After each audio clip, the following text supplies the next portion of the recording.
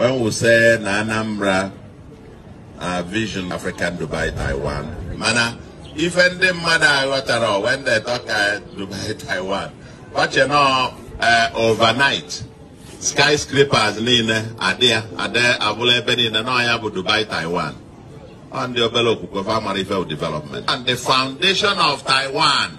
Access to qualitative education. Taiwan, natural resources. The road to Taiwan begins from there. You cannot get to Taiwan with illiterate population. And I will decide there, Anambra, for Anambra to become the Taiwan of tomorrow, we have to lay the foundation today.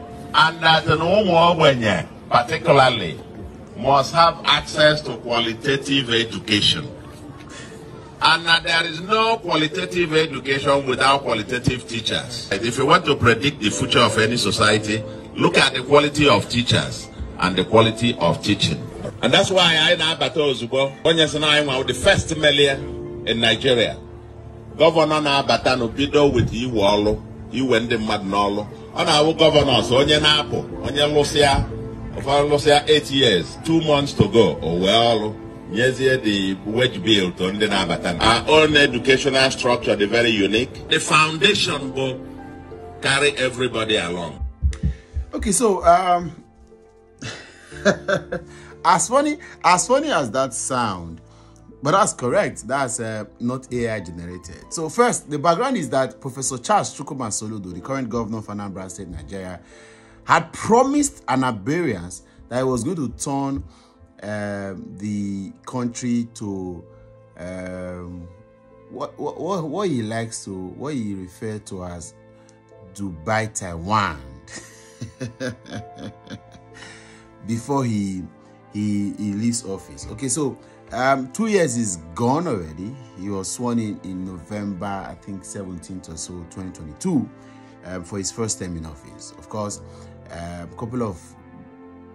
couple of days time he would or weeks time he would be 2 years in office, and then he's giving report card that the reason why the Dubai-Taiwan that he promised may never come to pass is because the people are quite illiterate, and then it will take only an educated society, a literate society, to produce the result that you see in Dubai or Taiwan.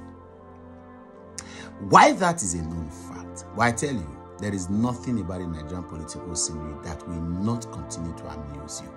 It's 2 years gone, or say almost 2 years gone, and then you have 2 more years to go for his first term in office. Of course, it's traditional that Professor Charles Soludo may want to recontest his office to gaining prominence and becoming a 2-time governor for Anambra State. But you see, suddenly, and I keep asking the questions, did he do his research? Was he on ground enough?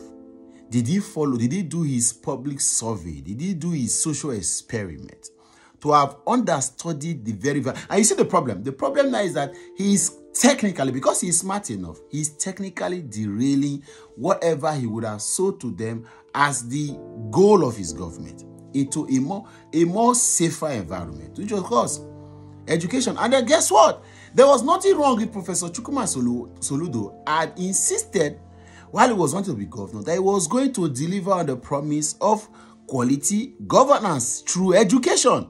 He was going to get Anambra better in education. Of course, there have been several results. If you follow what the rankings of states in the WASC, West African Senior School Certificate Examination ratings, you will see that Anambra has been doing very well. They're either first or second, and then it's been amazing all from all these years. However, but he chose to hype a perceived vision of creating a Dubai-Taiwan. Now, 2 years in the office, because there is no foundation yet being laid for that Dubai-Taiwan, he has redirected the minds to saying, now whatever we are going to see, whatever we are hoping to see may not come because of XYZ.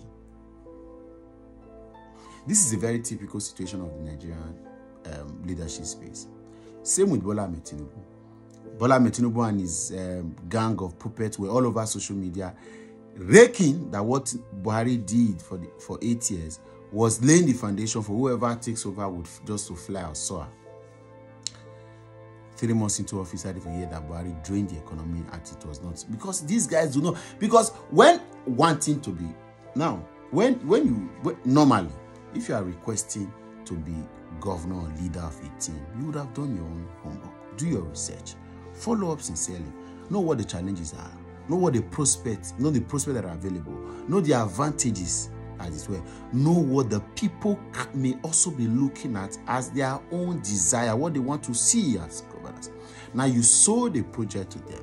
Now you are telling them halfway they can. It's just like FIFA calling for a tournament and the people come prepared. Inside the tournament, maybe after group stages, you now hear that they said, now the tournament ends in the quarterfinal. That is the problem. Because it is a deceptive, manipulative tool. These guys, they have perfected the art. I'm not doing respect. Charles Soludo is someone I respect. But this video just gave me a whole different picture of his personality. Of course, I saw a slice of him or a bit of him or a different him in the 2023 general elections. He personally has his own ambition to maybe being the first Igbo president after Nnamdi Azikiwe, right? And then he wasn't so comfortable with whatever, and then he went on to even shading. I'm sure if he had other shady businesses that Peter B had done while he was governor, he would have released them, because he said a whole lot, some of them quite very unnecessary. And then the man, but now look at him. Now you are saying in the middle, you are changing the rules. Suddenly, it is education that now becomes the goal. Are we now? Now, of course, I agree that the general African society needs to better. And if there is anything, and that's why I would always appreciate governors that pay very close attention, that pay very critical interest in develop. Because the last election in those states shows that we are not very educated as we claim. We are not forgetting by the numerous institutions we have. We have several high institutions, universities, there are federal, state universities, polytechnics, public and private. There are college of educations. There are several private universities. Unfortunately, we have one of the most ignorant society. And I say that without apology. Thank God I'm Benin, so I could say very ignorant. Because our priorities, our social preferences, our interests, our values, our principles further expose us to knowing that what we have is just reputation. And guess what? When you press somebody to the wall, when you put pressure on a thing, the real thing comes out, right? So we have been pressured in the last election for Edo State. It took us to the cleaners and took us into some form, and then it was enough to expose the fact that a lot of us are not enlightened. Because what governance is, what governance should be, who is a leader, what are the qualities, we don't know. And that's how we'll continue to have. And so it's safe to say at this moment that we deserve the kind of leadership we are getting, because we as a people are not even qualified enough to be a people of a country that is developing. So when somebody says Nigeria is a third world country, you are seeing comment section saying, no, what are the qualities of the people of a third world country? We don't even have it. We don't.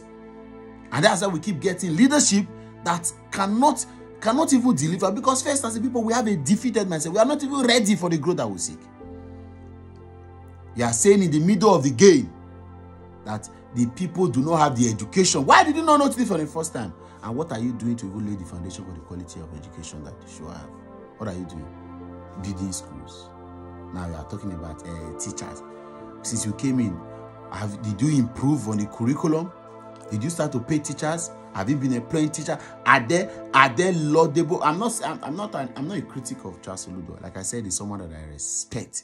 I haven't read and listened to Charles. I can tell you that he's a very productive material. Fortunately, governance seems to mess a lot of these guys up. When they become governors, you see them that all they want is just continuous power. So now it's just, what's my next political agenda? Really disappointed, you know. So we cannot have Dubai-Taiwan. So at least maybe you can have the most educated state in Nigeria, and with indeed though educated.